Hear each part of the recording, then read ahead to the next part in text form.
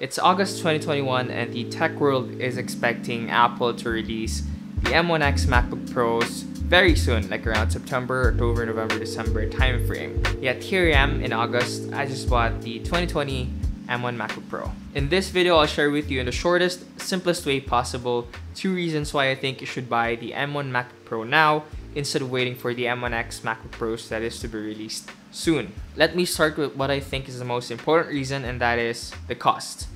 The upcoming MacBooks, according to the many leaks and rumors and articles that I've watched and read, and also according to my personal opinion, is that it's going to be expensive. If you take a look at the MacBook Pro lineup, it has 2 levels. The baseline 2-port models starts at $1,299, and then the next level 4-port model starts at $1,799. Right now, the 2-port $1,299 model is occupied by the M1 MacBook Pros released November last year, and that leaves the 4-port $1,799 models waiting for the Apple Silicon treatment. And that is where I think the upcoming MacBooks fit. I think it's unlikely that Apple will release a base model MacBook this year for 2 reasons. First is that the MacBook Air and MacBook Pros are very well received and very well ahead of its competition. And second, Apple is on their 2nd year of Apple Silicon transition, meaning they will prioritize their M1 Max lineup first before iterating over the base models.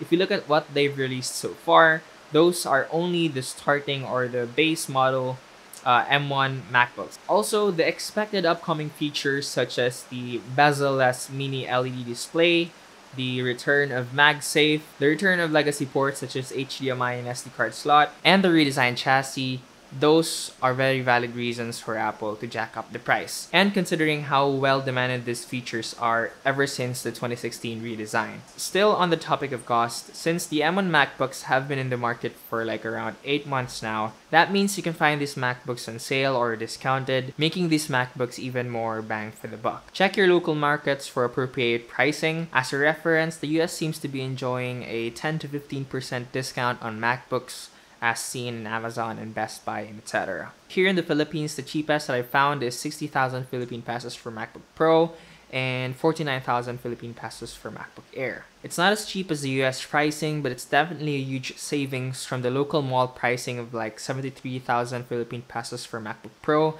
and like 57,000 for MacBook Air. Also note that there is education pricing for most, if not all, Apple stores or authorized resellers or retailers. Make sure to avail that pricing to save yourself around $100. And as far as I've read, for many regions, they don't actually verify if you're a student or a professor, so anyone can just avail of that pricing. So if you want to save a couple $100 while still getting a really good laptop, then the M1 MacBooks are a great option.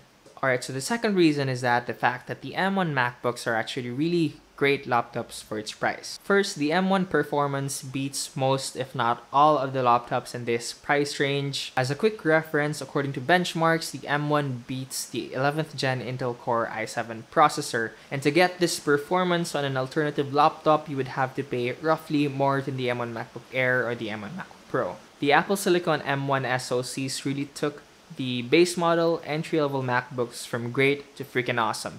Second, battery life and power efficiency is crazy on the M1 MacBooks. You get 14 to 18 hours of battery life. Name another laptop that has this crazy battery life, can perform 100% of its performance, even on battery power, be as sleek, thin, and aesthetically great, and yet still be silent and very cool under load.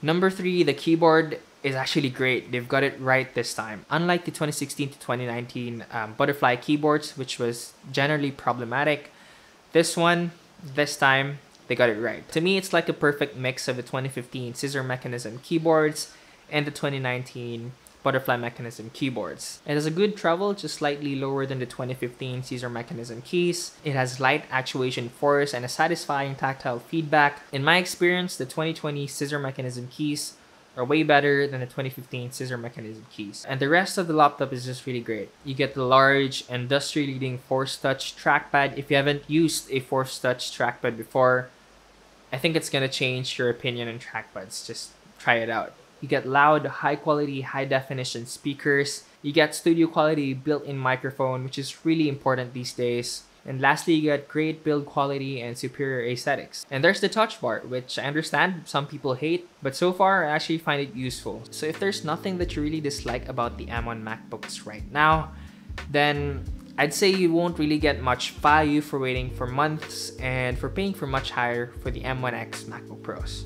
And that's what I honestly think about the entire discussion: buy now or wait for the M1X MacBooks. Let me know your thoughts in the comments down below. I'm interested to hear what you guys think about this. If you agree to the points that I've raised on this video, hit that like button so others who's also in the verge of just buying or waiting can also see this video. So I hope this was helpful. Thank you so much for watching, and as always, I'll see you in the next one.